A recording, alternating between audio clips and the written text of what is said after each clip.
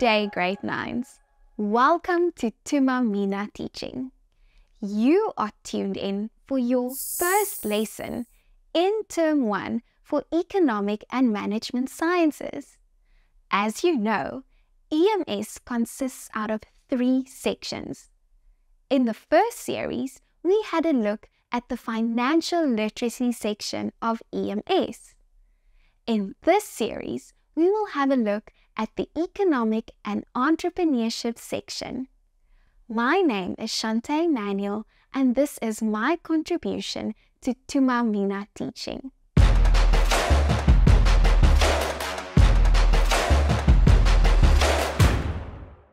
As you can see, we have a lot of fun things to work through. But before we start, I would like to encourage you to go and review all our lessons for this series. That way you will be certain that you understand everything we've had a look at. Furthermore, we would like to encourage you to subscribe to our channel. That way you will receive notifications of all of the new videos that will be uploaded. This will ensure that you up your EMS game. Are you ready? Let's get down to business. Let's get down to business. Every country in this entire world is subjected to an economic system. Well then, what is an economic system? An economic system is a system that a country chooses and uses to allocate resources for production or distribute goods and resources for the consumption by citizens. Well, what does this mean? This means that the government or citizens decide which resources to use for the production and consumption of products and services. They also determine the method of distribution so that all citizens can receive the products and services produced. Effectively, we would like the government and the citizens to determine the economic system of every country. But that is not always the case because of the economic problem. So, what is the economic problem, you may ask? The economic problem poses a challenge on how to meet the endless needs and wants of people in our country, but with limited resources to offer. A recent example that you might remember is the toilet paper shortage that took place during the looting in KwaZulu-Natal. So many consumers wanted toilet paper, but there was not enough for everybody. Yikes! This is just a basic example of the economic problem. However, there are more serious cases where economic systems of all the countries cannot meet the needs of consumers. It is therefore important that every country determines which economic system best suits their needs and allows them to distribute all products and services to citizens in the country. Let's take a look at our first economic system. This system is called the planned economy.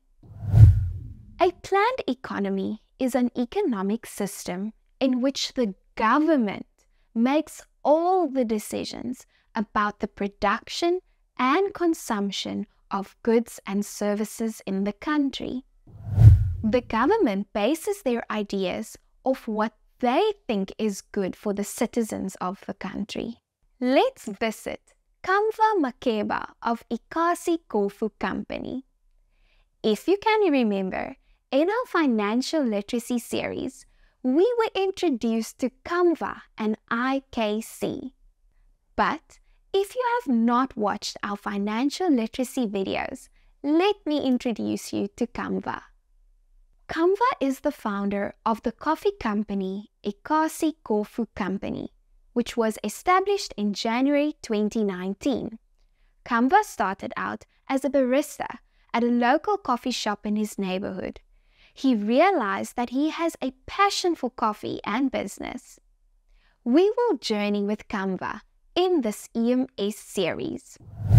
Let's say Canva started his coffee business in a country with a planned economy. Canva would be dependent on the government to provide all the coffee beans he needs in order to produce his coffee.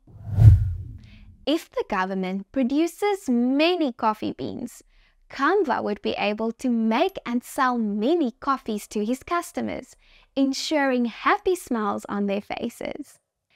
But if the government limited the amount of coffee beans available to Canva, or did not want him to start a coffee business at all, he would either have to produce the amount of coffees with the available beans or find a different business venture.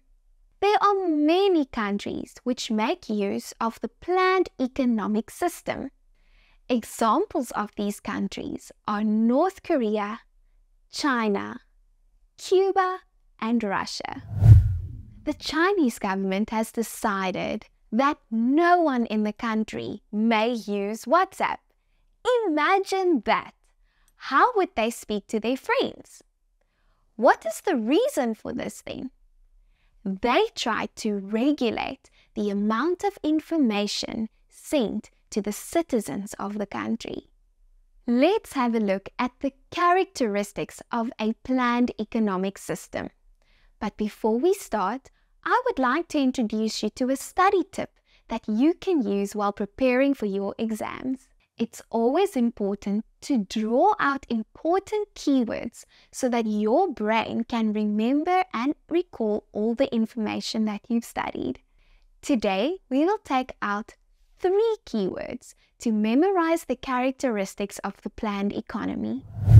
The first characteristic states that the government owns all the land, natural resources, factories, and farms.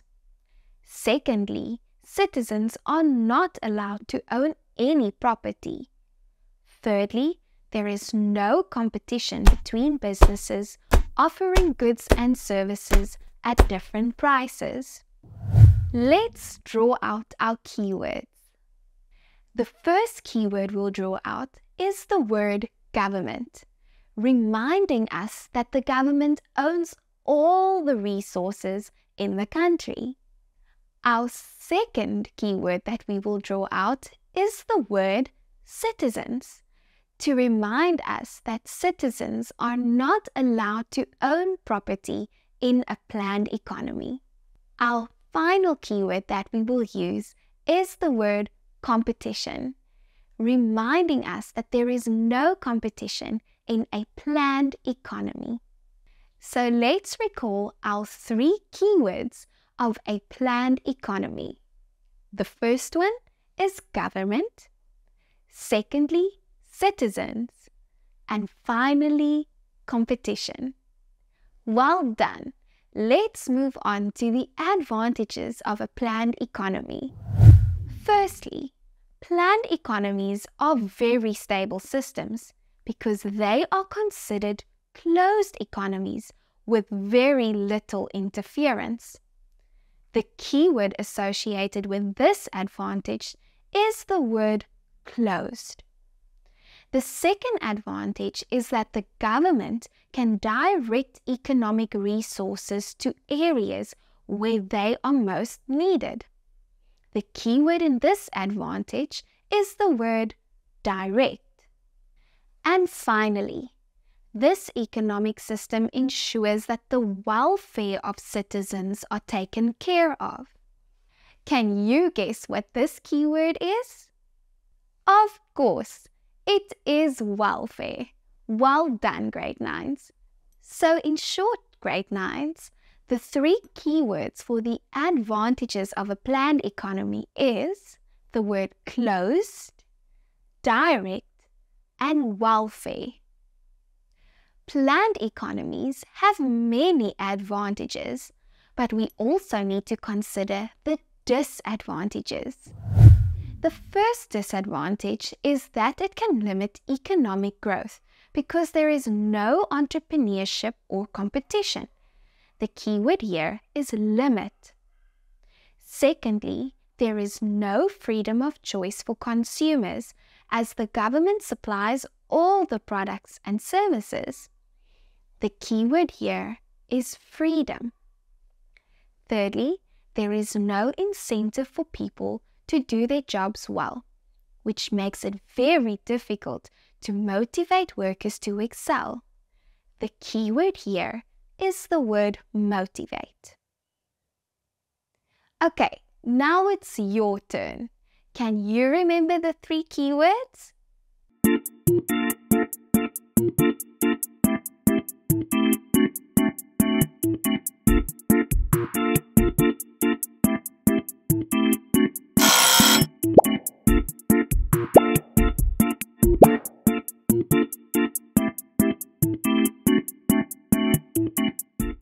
Quick question. Do you think South Africa forms part of a planned economy? Think about it. But remember, we still have 2 economies that we need to work through. At the end of the 3rd one, I'm going to ask you again, and I expect you to know this one. Please note the following.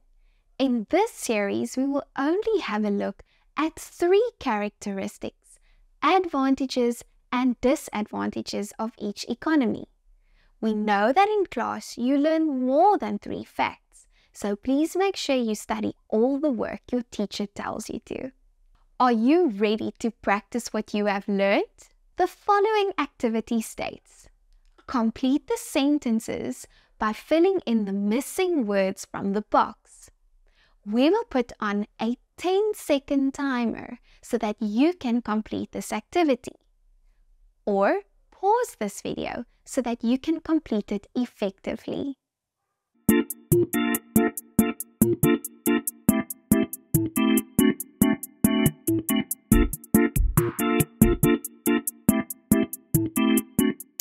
Was that an easy activity? Let's see if you got all the answers correct.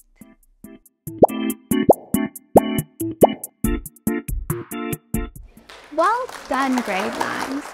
You have just completed your first lesson for term 1. Remember to complete the self-marking assessment so that you are certain you understand everything we have learned today. In the next lesson, we will have a look at our 2nd economic system, which is the market economy. See you next time. Bye!